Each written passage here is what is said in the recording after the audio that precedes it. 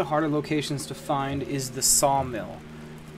While you can make the sawmill here once you've uncovered the recipe, the very beginning of the game doesn't do a very good job of telling you where it's at.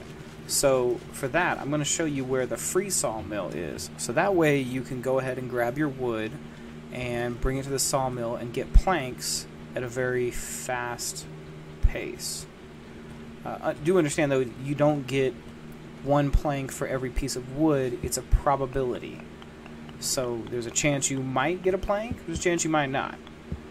The best way to get planks as of the moment is to just continuously chop down trees instead of attempting to refine wood. But there will reach a point where no matter how many trees you cut down, you won't get as much as you would if you just put it in a sawmill.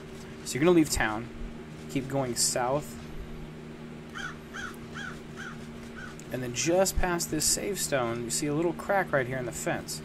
Come down, and this is the sawmill. Go up to the sawmill, so you take some wood or timber and put it in there.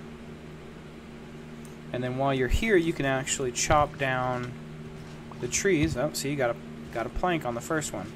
You can actually chop down the trees that you have wood cutting for, and go ahead and get those, and then just go ahead and throw them inside the sawmill.